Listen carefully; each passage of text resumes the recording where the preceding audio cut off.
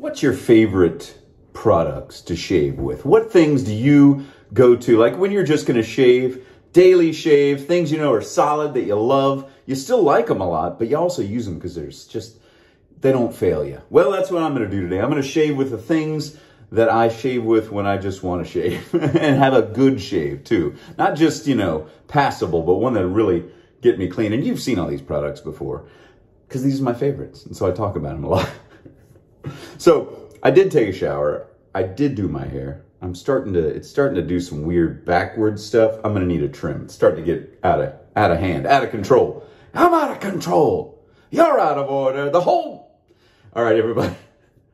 Let's shave, shall we? Okay, I'm going to put some hot water on my face just because.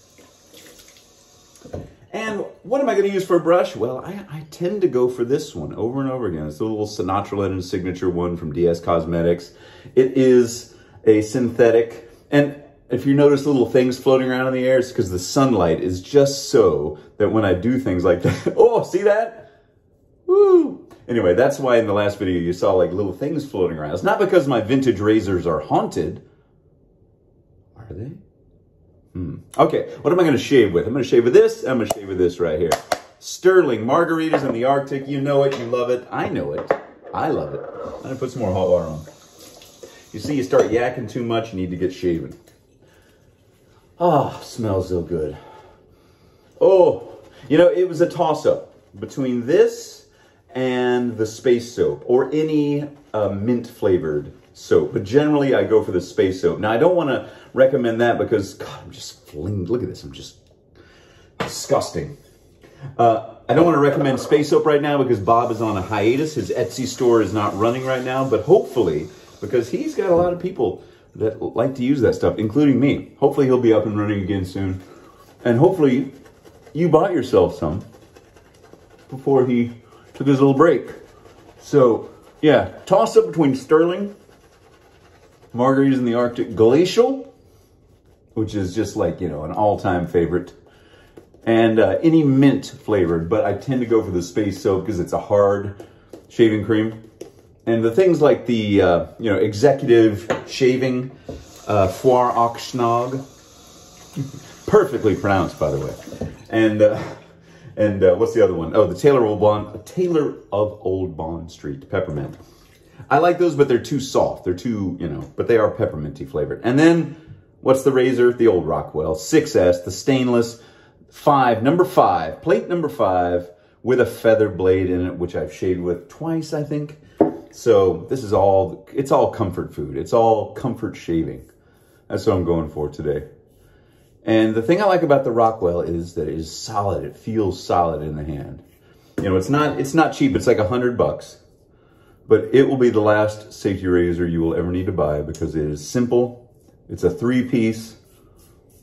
It doesn't have any mechanisms that'll wear out. It's just, you know, solid. And it's easy. And I very rarely get nicked. Now, I do every now and then. But it's not like my other razors.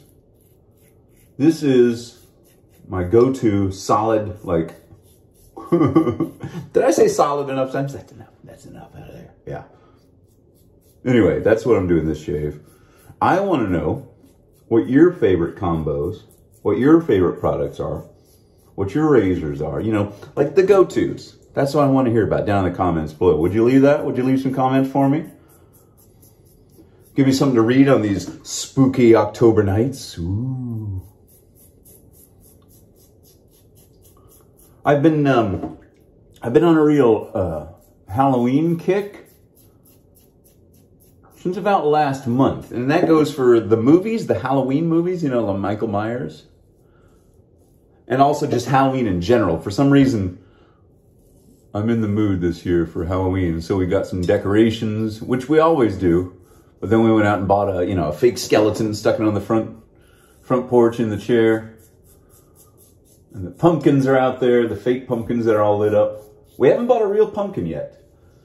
Haven't done that yet. We're going to wait a little bit because it's still getting into the 90s here. So if you buy a pumpkin early down here in Texas, and especially if you carve it into a jack-o'-lantern, that thing is going to turn to liquid by Halloween. So that's why we wait, because it's still so hot. in the afternoons. It's a pleasant, it's a cool hot, if you know what I mean. I don't know if that makes sense about it.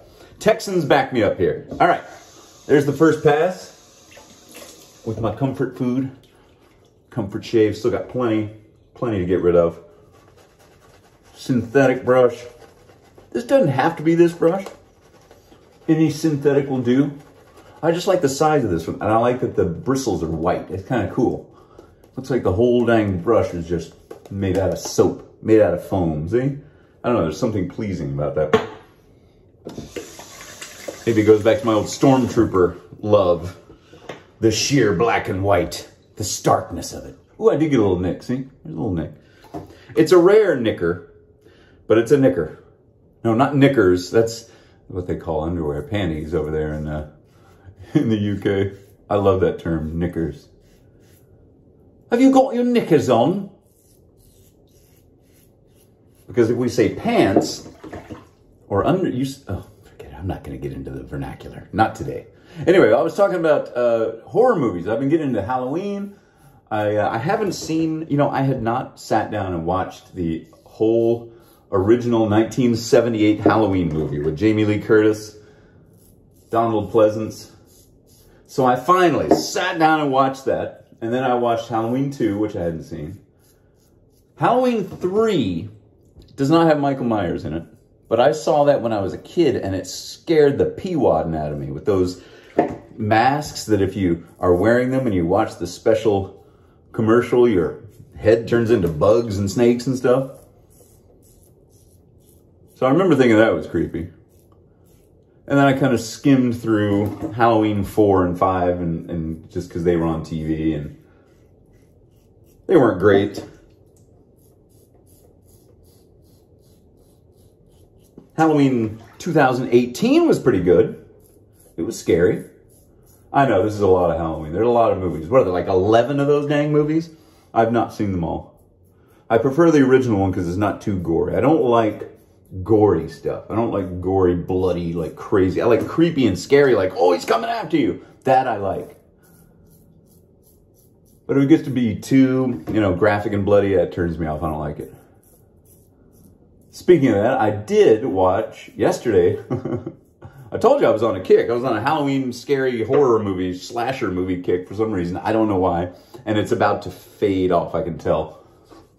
All right, there we go. 2 passes. We got one more. Uno más. Ah, there we go. So I finally watched the world famous Texas Chainsaw Massacre. Now, if you're a fan of the horror genre, you probably are well versed in that movie, but I had never seen it. I know. Where have I been? I don't know. So I finally watched it yesterday for the first time. And that is disturbing. I'm talking about the original one from 1974, I think it was. That is some disturbing stuff. And actually, the funny thing is, if you know anything about the original movie, and the character of the hitchhiker, he's this weird guy they pick up who, like, cuts his own hand and then cuts the guy, and then, oh. Anyway, his name is Edwin Neal, and I've worked with him on a bunch of stuff because we used to have the same agent.